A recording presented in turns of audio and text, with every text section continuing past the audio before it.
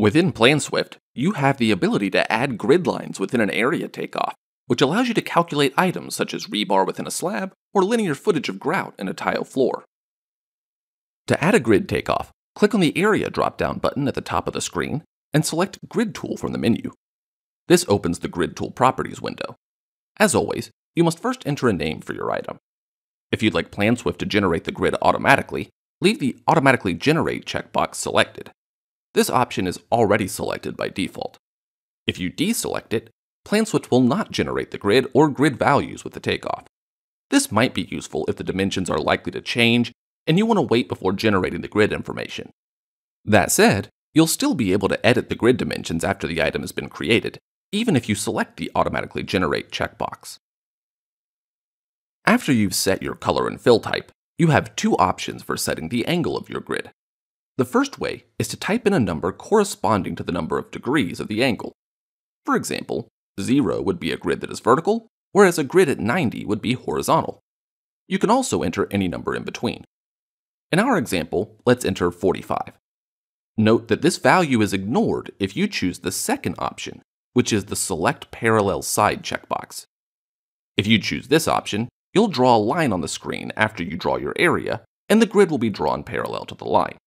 We'll demonstrate this later. Next, set the vertical and horizontal spacing of your grid.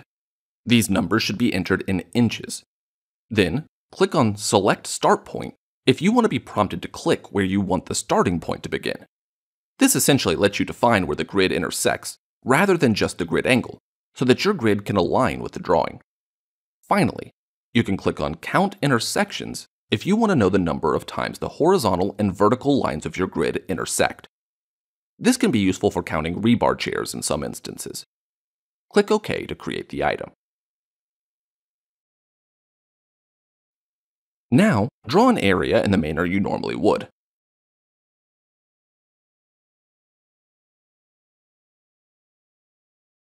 When you press Escape to finalize the takeoff, you now see grid information on the left.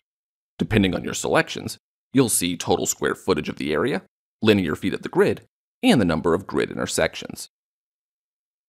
Let's look at another example where we use the second option to set our grid angle. Let's go to the Grid Tool option again. You'll name your item and set up your color and fill type options the same as before. In this case, however, you'll ignore the angle field. Instead, select the Select Parallel Side checkbox. Now, enter your vertical and horizontal spacing, and then press OK. Now draw your takeoff. After you've finished your shape and press Escape, you have another prompt on screen telling you to select the first point of your parallel line. Click on the screen, and then draw your line out, and click the ending point of the line. Once you've done so, the grid is generated at the angle indicated by the line you just drew. Note that you can also clear the grid from the area. If you click on your takeoff area in between the grid lines, you'll see the options for Draw Grid and Clear Grid display at the top of the window. If a grid already exists, you can select Clear Grid to remove it. You can then double-click the item in the Pages and Bookmarks panel to the left to reopen its properties and change the grid dimensions if needed.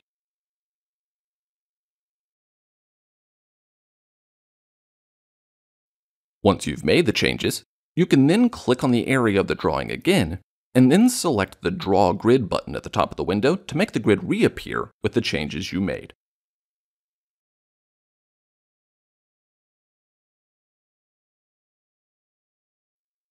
Note that if you make certain changes from the initial setup of the item, they may not be reflected in the Pages and Bookmarks panel on the left side of the screen. For example, if I initially choose not to count intersection points, but later go back into the item and select that checkbox, I still won't see the intersection information on the left. However, that intersection information would be accessible in the Estimating tab. Before you build, construct Connect.